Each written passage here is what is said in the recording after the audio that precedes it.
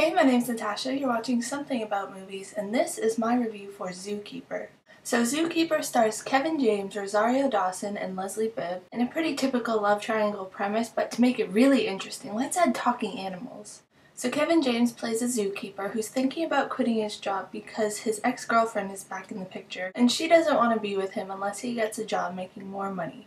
And the animals in the zoo hear about this, and they think that the best way to keep Kevin James working at the zoo is to teach him how to attract his ex-girlfriend by using different tricks that animals use in the wild. And as long as he gets his girlfriend, he's not going to have to leave his job at the zoo. Meanwhile, you've got Rosario Dawson's character, who is a fellow zookeeper and has kind of like a secret crush on Kevin James, and somehow ends up helping him try to get his ex-girlfriend back. This movie started out okay, and I was hopeful. I thought it could be going somewhere. But as soon as the animals started talking, I was like, no, you lost me. The animals just came off as really dumb. Like, it's okay if one or two of them have that buffoon quality, but when all of them do, it's a bit too much for me. And there was a lot of physical comedy in this movie, like slapstick humor, and it's okay when it's in its place, but when it's every 3 minutes or so, the movie just starts to feel repetitive. You can only watch Kevin James fall down so many times before it stops being funny. And my biggest problem with the story is that right from the beginning you get this idea that Kevin James's ex-girlfriend was really only interested in status and money, and Kevin James was more interested in happiness and doing what he likes. And so I don't understand how these animals would think that by him getting this girl, he would want to stay at the zoo.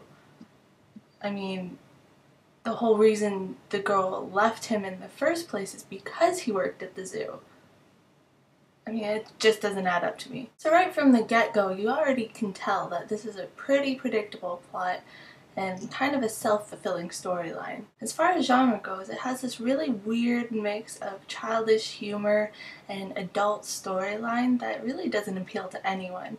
By the second half of this movie, the children were getting restless because the animals weren't really in it anymore, and the adults weren't really invested because the storyline was just so stupid. My biggest issue with this movie is pretty early on, it's established that Rosario Dawson's character is kind of passing up an incredible opportunity to work at the Nairobi Zoo in Africa because she wants to stay near Kevin James in the hope that he would want to be with her. I mean, seriously?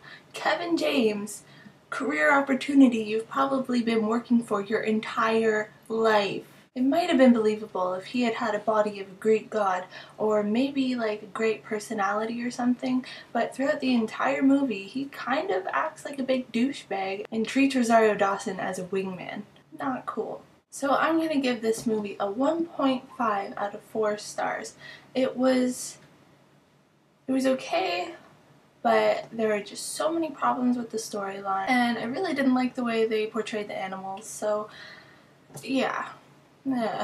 So the question that comes to my mind after seeing this movie is, what is the biggest thing you've ever given up for your significant other? Let me know in the comments below or in a video response.